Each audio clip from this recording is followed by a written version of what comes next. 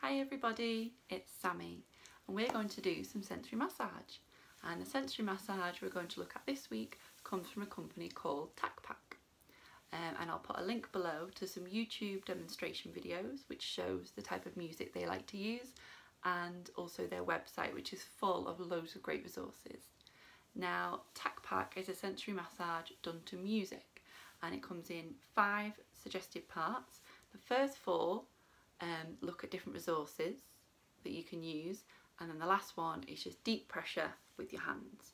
Now the 5 different parts come with 5 different pieces of music, and the idea is to move the objects and complete the massage in time with the music. So this links really nicely to one of the lessons that Linda's put up, doing finding the beat in the music.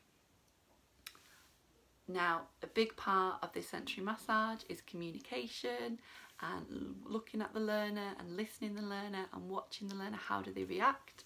The suggested time length for this sort of sensory massage is about 30 minutes, but you might want to choose to make it longer or shorter depending on how your learner is reacting. And again, for the 5 different parts, there may be some movements and music that they really enjoy and some movements and music which they don't enjoy, and you are of course welcome to tailor this completely to your learner.